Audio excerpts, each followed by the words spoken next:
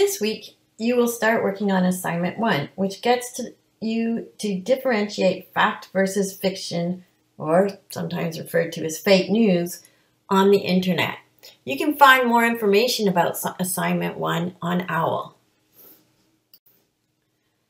Scale is an important concept in geography and climate change science. In climate change science, both spatial and temporal scales are important. You can think of spatial scales as the size of your view. If you zoom in, you might be looking at changes occurring over meters or kilometers. And if you zoom out, you could be looking at changes over thousands of kilometers or even over the entire globe. Temporal scale can refer to the length of time being viewed or the frequency of observations. So zooming in, we might consider observations made every minute or hour for hours to days. But zooming out, we could be looking at measurements being taken every 100 years for millions of years.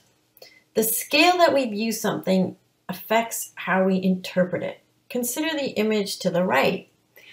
If you know you're zoomed in, you might think that this image is showing the dendritic patterns in a set of lungs.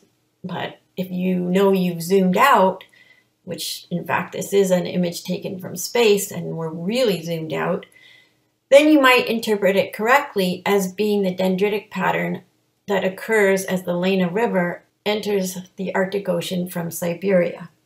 In the next slide, you will get a feel for how these scales can interact. This plot illustrates how spatial and temporal scale will determine which effects occurring from climate change we will observe, depending on the scale we're using. See if you can explain this diagram. When you move to the next slide, you'll see some examples of regional effects and global effects.